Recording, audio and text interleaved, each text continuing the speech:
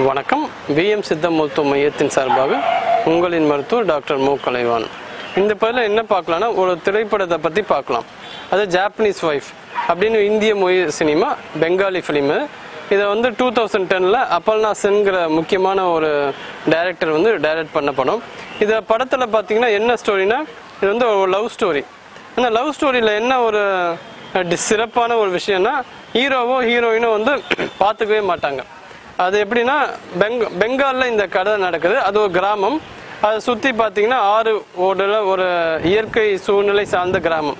இந்த கதை நடக்கிற காலகட்டம் எப்படி இருக்குன்னு பார்த்தீங்கன்னா, மொபைல் ஃபோனு, லேப்டாப்பு, இந்த மாதிரி கணிப்பொறி, இந்த மாதிரி விஷயங்கள் மக்கள் வாழ்க்கையில் என்டர் ஆகாத ஒரு காலகட்டம். அங்கே எஸ்டிடி ஐஎஸ்டி தான் ரொம்ப பெரிய விஷயம். அந்த மாதிரி ஒரு காலகட்டத்தில் இந்த கதை நடக்குது. அதாவது அந்த ஹீரோவும் ஹீரோயினும் பார்த்தீங்கன்னா, ஹீரோ பெங்காலில் இருக்கிற ஒரு கிராமத்தை சேர்ந்தவர், ஹீரோயின் ஜப்பான் நாட்டை சேர்ந்தவங்க. இவங்க ரெண்டு பேருக்கும் எப்படி பரிச்சயம் ஆகுதா, கடிதங்கள் மூலமாக பரிச்சயம் ஆகுது. அந்த பரிச்சயமானது அப்படியே நாளடைவில் என்ன ஆகுதுன்னா காதலாக மாறுது. அது ஒன்றும் பெரிய சிம்பிளான விஷயம்தான். ஆனால் அதுக்கப்புறம் அது கல்யாணத்தில் போய் முடியுது. இந்த கல்யாணம் எப்படி நடக்கும்போது ரொம்ப ஆச்சரியமாக இருக்கும். ஏன்னா பார்த்தீங்கன்னா, இந்த ஹீரோவுக்கு அவர் ஒரு டீச்சராக ஒர்க் பண்ணுறாரு. பெரிய அளவு சம்பாத்தியம் கிடையாது. அதே மாதிரி ஜப்பானில் இருக்கிற அந்த பொண்ணும் பார்த்தீங்கன்னா, அவங்க அம்மாவுக்கு உடம்பு சரியில்லை. ஸோ அம்மாவை பார்த்துக்கிற ஒரு கேரக்டர். ஸோ இப்படி இருக்கும்போது அவங்களாலையும் இங்கே வெளியே வர முடியாது. அப்போ என்ன பண்ணுறாங்கன்னு பார்த்தீங்கன்னா, மேரேஜ் எப்படி நடக்குதுன்னா, அந்த ஜப்பான் நாட்டு அந்த ஹீரோயின் என்ன சொல்கிறாங்கன்னா, அப்போ அவங்க பாரம்பரிய உடை, அதாவது கல்யாணத்தில் போட்டுக்கிற அந்த பாரம்பரிய உடையை போட்டுக்கிறாங்க. அவங்க என்ன பண்ணுறாங்கன்னா, ஒரு ரிங்கை ஹீரோவுக்கு அனுப்புகிறாங்க. அதே மாதிரி இங்கே அவன் ஹீரோ அந்த அந்த ஊருக்கு இந்த பேங்கிள்ஸு, அதாவது வளையலையும் குங்குமத்தையும் அனுப்புகிறான். அந்த டைமை கரெக்டாக ஃபிக்ஸ் பண்ணி அவங்க அந்த மேரேஜை பண்ணிக்கிறாங்க. ஆனால் காலம் சூழ்நிலை ஒத்துழைக்கலை. அவங்க ரெண்டு பேர் மீட் பண்ணுறதுக்கு இது 1 வருஷம் 2 வருஷம் ஆகலை, கிட்டத்தட்ட 17 வருஷம் அவங்களால மீட் பண்ணவே முடியல. அவங்க அம்மா ஹீரோயினோட அம்மா இறந்து போகிறாங்க. அதுக்கப்புறம் ஹீரோயின்கே பார்த்தீங்கன்னா உடம்பு சரியில்லாத ஒரு விஷயம் நடக்குது. அவங்களாலேயே அந்த ஹீரோவை மீட் பண்ண முடியல. ஆனால் இவங்களுக்குள்ள அந்த கடித போக்குவரத்து நடந்துக்கிட்டே இருக்கு. இவங்க திருமண வாழ்க்கை கடிதங்கள் மூலமே வாழ்ந்துக்கிட்டே வராங்க. அது 17 வருஷம் ஆயிடுது. அதுக்கு அப்புறமா கூட பார்த்தீங்கன்னா அவங்களால மீட் பண்ண முடியல. அப்போ அந்த ஒரு காலகட்டத்தில் அந்த வீட்டுக்கு ஒரு விதவை வராங்க. விதவை அந்த ஒரு 10 வயசு பையன், அவங்க அந்த வாழை வெட்டி அந்த வீட்டுக்கு வராங்க. இந்த ஹீரோவோட அம்மாவே பார்த்தீங்கன்னா இவனை தத்து எடுத்து தான் வளர்த்துருப்பாங்க.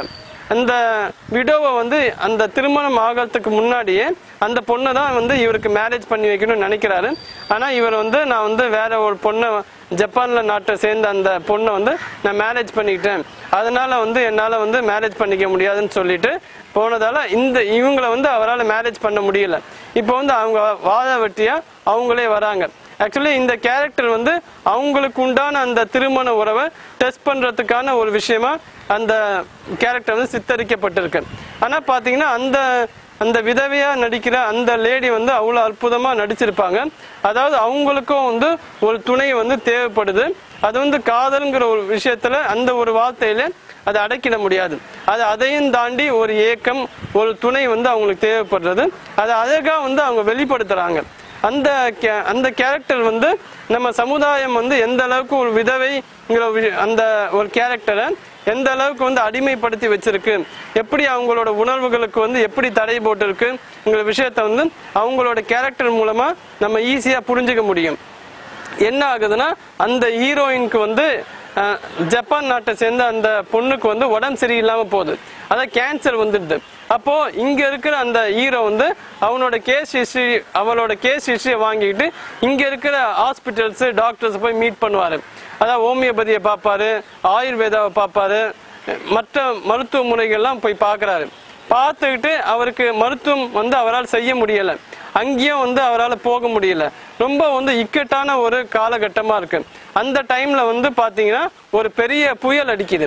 அந்த புயல்ல அவர் ரொம்ப ஸ்ட்ரகிள் ஆகுறாரு.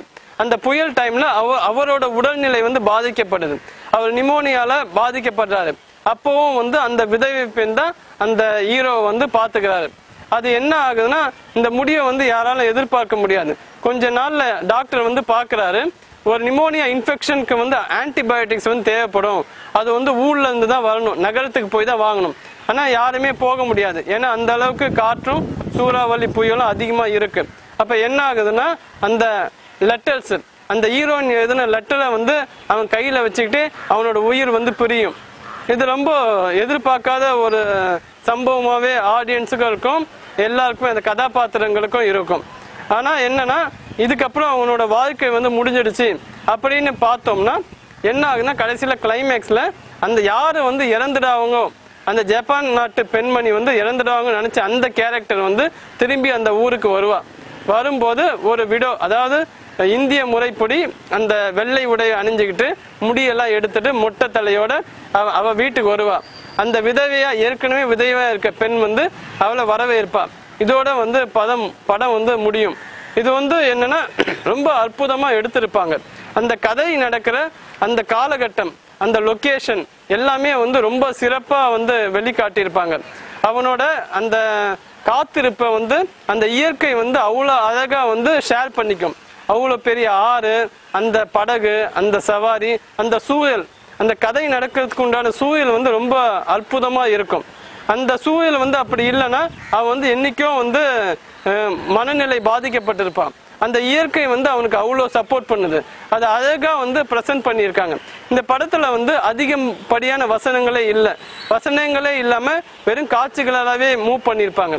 அதாவது வந்து இதை டைரக்ட் பண்ண அபர்ணா சென் வந்து ஒரு கதையா வந்து எழுதணும் தான் நினைச்சிருக்காங்க.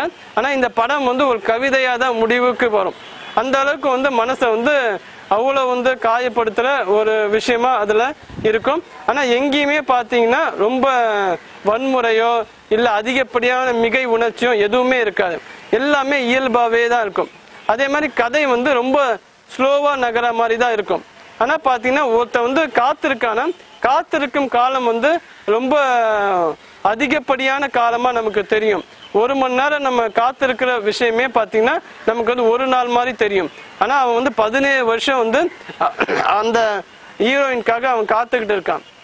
அந்த காத்திருப்புங்கிறதுக்குள்ள எவ்வளவு விஷயங்கள் அடங்கி இருக்குங்கிறது வந்து பார்க்கும்போது ரொம்ப ஆச்சரியமா இருக்கும். 2 பேருமே வந்து சேர்ந்து வாழவே இல்லை. ஆனா உண்மையிலே அவங்க 2 பேர் சேர்ந்து வாழவே இல்லையா அப்படின்னு நம்ம யோசிச்சா அப்படி கிடையாது. ஏன்னா இன்னைக்கு இருக்கிற கணவன் மனைவி வந்து சேர்ந்துதான் இருக்காங்க. ஆனா அவங்க வாழ்க்கை வாழ்ந்தாங்கன்னு பார்த்தா கிடையாது. ஆனா இவங்க கடிதம் மூலம் தான் வந்து அந்த பகிர்ந்து கொள்ளுதல் இருக்கு. அதுலயும் பாத்தீங்கன்னா அவங்க வந்து வாழ்ந்திருக்காங்க. ஏன்னா ஒரு காட்சியில வந்து அந்த விதவை பொண்ணு மேல அந்த ஹீரோக்கு வந்து ஒரு சாஃப்ட் கார்னர் வரும். அப்படி வருவதை வந்து அவன் வந்து வெளிப்படுத்துவான் அந்த ஜப்பான் நாட்டு பொண்ணுக்கு. இந்த மாதிரி அவன் மேல வந்து எனக்கு ஒரு சாஃப்ட் கார்னர் வந்துருச்சு, இதை வந்து நீ கண்டிப்பா தெரிஞ்சுக்கணும். அங்க ஒரு விஷயத்த வந்து வெளிப்படுத்தும் போது அந்த உறவோட ஆழத்தை, அந்த டெப்த்தை வந்து நம்ம ஈஸியா நம்மளால புரிஞ்சுக்க முடியும். பாத்தீங்கன்னா இந்த எல்லா உறவுகளுக்கும் அடிப்படை என்னன்னா உண்மை. அந்த உண்மைங்கிற ஒரு விஷயம் வந்து அந்த 2 பேருக்கு நடுவுல இருந்தது. அதுதான் வந்து படத்தை வந்து தூக்கி நிறுத்துற ஒரு காட்சியாவே இருக்கு. அதே மாதிரி அந்த இத்தனை நாள் காத்திருக்கிறதுல அந்த காமம்ங்கிற விஷயத்த அவர் வந்து எந்த அளவுக்கு அதை ஹேண்டில் பண்ணாரு, எப்படி சஃபர் பண்ணாருங்கிற விஷயத்தையும் அழகா அதுல வந்து காமிச்சிருப்பாங்க. அந்த சுய இன்பம் அனுபவிக்கிற காட்சியை வந்து மறைமுகமா காமிச்சிருப்பாங்க. அந்த மாதிரி காட்சியை வந்து காட்டுறதே வந்து ரொம்ப போல்டான விஷயம். அதுக்காகவே அப்பர்ணா சென்னை வந்து நம்ம வந்து பாராட்டலாம். அதே மாதிரி இன்னொரு இடத்துல வந்து ஒரு ஹோட்டலுக்கு போவான். அங்க வந்து ஒரு டிவியில வந்து ஒரு பொண்ணோட டான்ஸ் வந்து போட்டுக்கிட்டு இருப்பாங்க. அதை வந்து வாயை பிளந்து அப்படியே பார்த்துக்கிட்டு இருப்பான். அதாவது அவனும் வந்து ஒரு சாதாரண மனிதன் தாங்கிறத வந்து அழகா அந்த ஸ்கிரிப்ட்ல வந்து பேலன்ஸ் பண்ணுவாங்க. அதாவது கேரக்டரைசேஷனை வந்து கரெக்டா பேலன்ஸ் பண்ணுவாங்க. அதே மாதிரி இந்த முக்கியமா குறிப்பிட்டு சொல்லக்கூடியது இந்த ராகுல் போஸ், அவள் தான் வந்து ஹீரோவா பண்ணியிருப்பாரு. மிக அற்புதமா பண்ணியிருப்பாரு. எங்கேயுமே வந்து ஒரு மிகை நடிப்பை வந்து நம்ம பார்க்கவே முடியாது. அதாவது அந்த கேரக்டர் வந்து அந்த அளவுக்கு உள்வாங்கி அவர் கரெக்டா பண்ணியிருப்பாரு.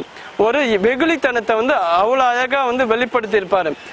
முதல்ல எஸ்டிடியில அந்த ஜப்பான் நாட்டு பொண்ணுக்கு போன் பேசும்போது அவரோட ஃபேஸ் எக்ஸ்பிரஷன் வந்து அவ்வளோ சூப்பராக இருக்கும். அவ்வளோ ஒரு எக்ஸைட்மெண்ட்டோட அந்த விஷயத்த வந்து அவர் பேசுவார். ஆனால் என்னன்னா இவருக்கும் சரியா இங்கிலீஷ் பேச வராது, அங்கே ஜப்பான் நாட்டு ஹீரோயினுக்கும் சரியா இங்கிலீஷ் பேச வராது. அவங்க தடுமாற்றம். இவர் வந்து என்ன சொல்லுவாங்கன்னா அவரோட திருமணத்துக்கு வந்து வாழ்த்து தெரிவிப்பாரு அவரோட ஒய்ஃபுக்கு. ஆனிவர்சரி, ஹாப்பி ஆனிவர்சரின்னு சொல்லுவாரு. ஆனால் அவளுக்கு வந்து என்னது யூனிவர்சிட்டின்னு புரிஞ்சுப்பா. இந்த மாதிரியான நிறைய அற்புதமான விஷயங்களை வந்து ஈஸியாக நம்மளால ரசிக்க முடியும். இவ்வளோ ஒரு அற்புதமான ஒரு திரைப்படிப்பை கொடுத்த அபர்ணா சென்னுக்கு வந்து கண்டிப்பாக பாராட்டாமல் இருக்க முடியாது. அதே மாதிரி அந்த ரைமா சென், அந்த விதைவே நடித்த அந்த ரைமா சென்னோட பாத்திர படைப்பும் அவ்வளோ அற்புதமாக இருக்கும். அதே மாதிரி அவங்க வந்து நடித்த விதமும் அவ்வளோ சூப்பராக இருக்கும். அதாவது அவ்வளோ ஒரு அந்த கேரக்டரை நல்லா உள்வாங்கி அழகாக அவங்க வெளிப்படுத்தியிருப்பாங்க. பெருசாக வந்து அவங்க அழ மாட்டாங்க, அந்த சோகத்தை வந்து வெளிப்படுத்த மாட்டாங்க. ஆனால் அவங்களுக்குள்ள ஒரு மயான அமைதி, அது ஒரு சாதாரண அமைதி இல்லை, ஒரு மயான அமைதி அவங்களுக்குள்ள அழகாக உள்வாங்கி ஒவ்வொரு ஃப்ரேம்லையும் அதை கரெக்டாக ப்ரெசென்ட் பண்ணியிருப்பாங்க. இந்த படத்துக்கு வந்து 2010 ஸ்டார் என்டர்டைன்மெண்ட் பெஸ்ட்டு டைரக்டருக்கான அவார்டு கொடுத்துருக்கு. அதே மாதிரி பெஸ்ட்டு சினிமோட்டோகிராஃபிக்கு பெஸ்ட்டு கொடுத்துருக்காங்க. அனை கோஸ்வாமிங்கிறவர் தான் வந்து சினிமோட்டோகிராஃபி பண்ணார். இதோட மியூசிக்கும் ரொம்ப சூப்பராக இருக்கும். சாகர் தேசாய்ங்கிறவர் பண்ணியிருப்பார். எடிட்டிங்கும் பார்த்தீங்கன்னா ரவிங்கிறவர் பண்ணியிருப்பார். எவ்வளோ அற்புதமான ஒரு கவிதையாக இந்த படம் வந்து வெளிப்பட்டு இருக்கு. கண்டிப்பாக எல்லாரும் பார்த்து மகிழ்ச்சி அடையணும்னு கேட்டுக்கொள்கிறேன். நன்றி.